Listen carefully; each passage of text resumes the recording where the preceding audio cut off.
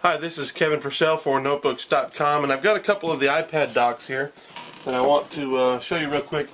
Not because we're reviewing them this week, but I just kind of want to show you a little bit to kind of introduce this next product. Now here we have the Apple dock, and as you can see, it works nicely in portrait mode. It's made the Apple way. It's nice and small, just kind of looks nice, but so one trick Charlie. I mean, it works one way and one way only. You put it in portrait mode, and that's it. If you don't want to put your iPad in portrait mode, you don't use Apple's product. That's the Apple way. We also have the iPad Space Dock. I've reviewed this before. It's a really great product. It's my favorite dock. It's nice and small, but it works both ways. And it's really great for mobile applications. You can unscrew that, put that in a bag, and it's perfect. But then we have the opposite of both of these, and that is this beast here. SMK Link made this. They sent it over to us to review. It's called the Pad Dock 10, and it's meant to allow you to listen to music, charge the iPad, you can sync it, and it says it rotates. And so, you know, it's a pretty interesting product. And so when we saw this, we wanted to review it. We asked them to send us one, and they did. So we're going to go ahead and open it up for you. Now, I've already broken the seals on this.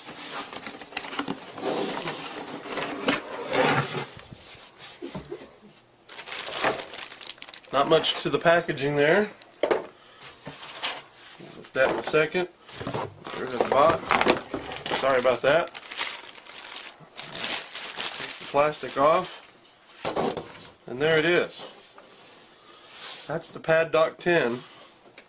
It's pretty simple. Now this looks maybe on camera like it's metal, but it's actually a hard plastic.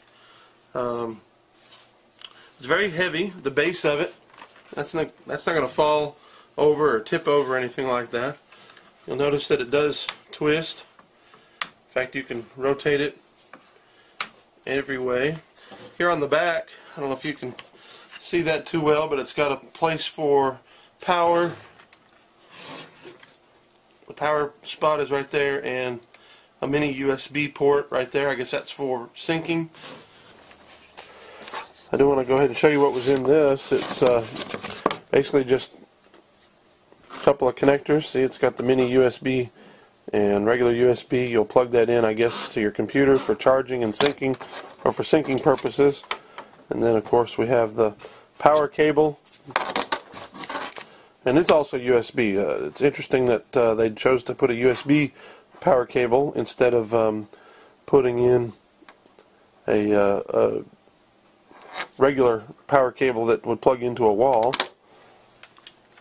Also, you can see that it's got speakers here in the back, and then it's got a volume dial switch right there. Little power light indicator. I guess that's to show you that the speaker is actually turned on. And then the dock connector is right there. So let's go ahead and put the iPad in it.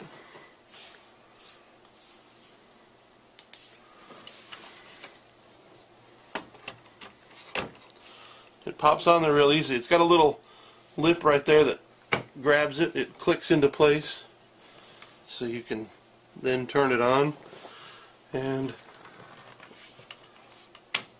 looks nice. It seems to give perfect access to the power point, the volume switch, and the orientation lock, which is about to turn into a mute volume switch.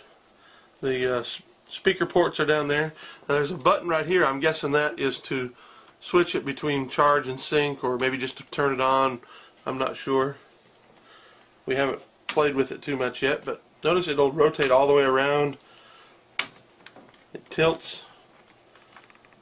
Looks like it's got pretty good there. It's not too bad. So you can hold it at that degree, and even if you wanted to have your keyboard there, stash it out of the way when you're not using it. This would be great. I could see this as having this right next to my computer monitor and plugging it in, and then using it for air display to give me a second monitor, or third monitor actually in my setup. Alright, so as you can see, I've got the iPad sitting next to my MacBook Air, and we've plugged in the cables. One of them, of course, is going to, one of them, of course, over here. Let me pan a little bit. That's going to the USB port on my MacBook Air. Plugged it in over there because that's usually where I plug it in. And then the other cable, the one that goes to the power, we read the instructions, which is always a nice thing to do, and it said it's designed for you to plug it into the power brick that came with your iPad. So let's go ahead and do that.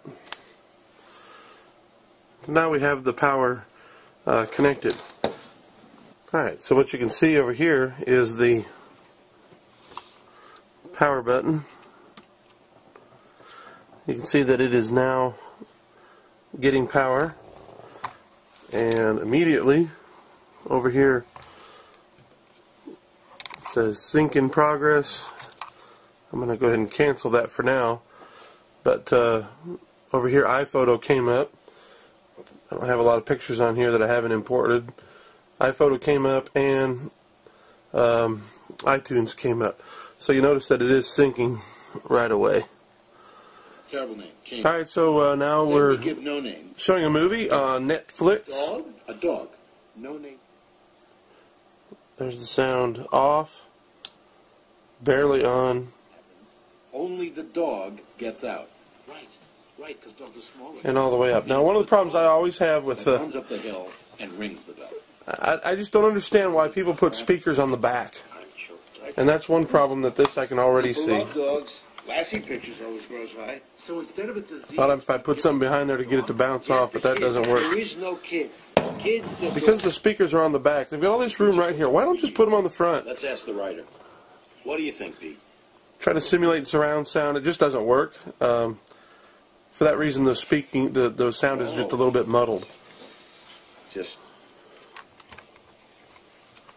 amazing. Turn it around, and the sound is actually, it's okay. You're not going to win any prizes with this. So to be honest with you, if I use this, it's not going to be to watch movies and listen to music on the thing, except just when you really need something. The speakers on it are just okay. I live here. They're not any better than the iPad speakers themselves. So that's probably the biggest weakness to this thing already. Just in 5 minutes of using it is the speakers.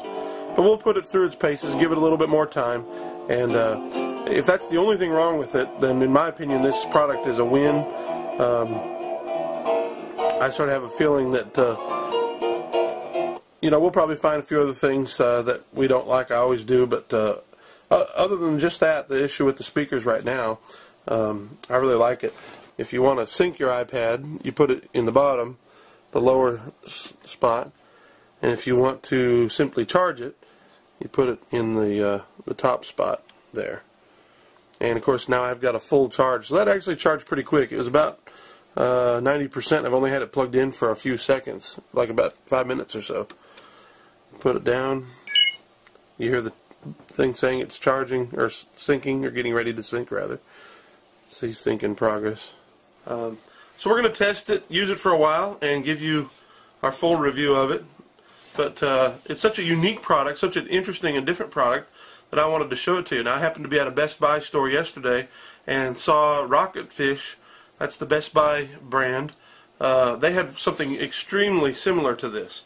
And so this is probably just an OEM product that they're remanufactured, or that they're rebadging as their own. Probably different ones that will have something very much like it. In fact, the boxing at Best Buy looked exactly like this. So there's probably going to be a few of these show up. We want to show it to you since it is such a unique product.